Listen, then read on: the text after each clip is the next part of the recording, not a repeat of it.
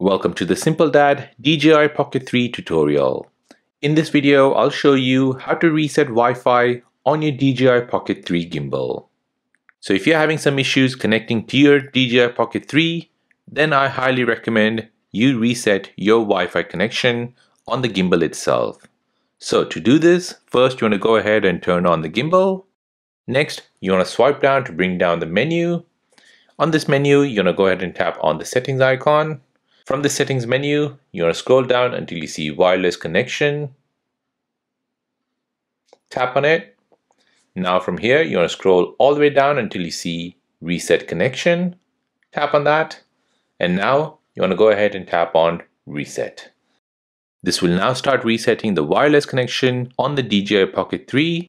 So if it has any saved connections, it'll reset that and start off as a new Pocket 3 gimbal. Now after you've done the reset, you can go ahead and retry connecting to your DJI Pocket 3 gimbal.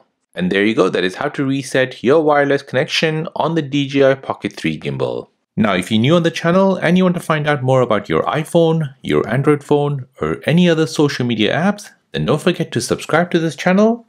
Hit the like button if you find this video useful. Thank you for watching and see you in the next one.